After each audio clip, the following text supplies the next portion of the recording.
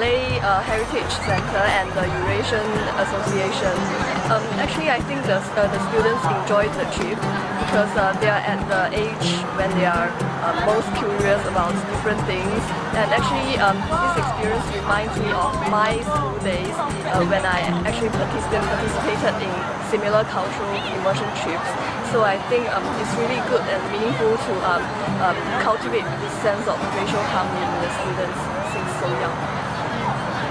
What I particularly like about this trip is that they're all in one day and immediately one after another, and then they get to see one culture all together and then compare that to the next culture.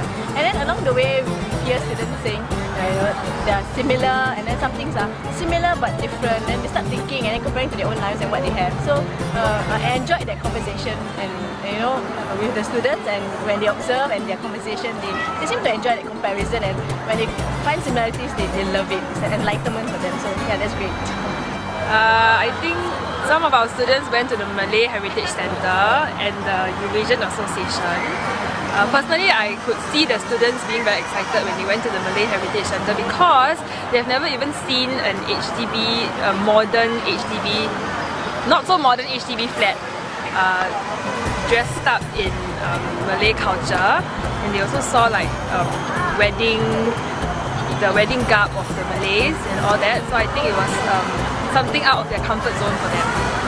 Yeah, I think overall for the Malay Heritage Center and the Eurasian Community House, I think what they have been exposed to is something that is we see them around, the Malays and the Eurasian, but by visiting this place, it's like a concentrated kind of experience for them to really know the in-depth of what these two communities are doing and their lifestyles.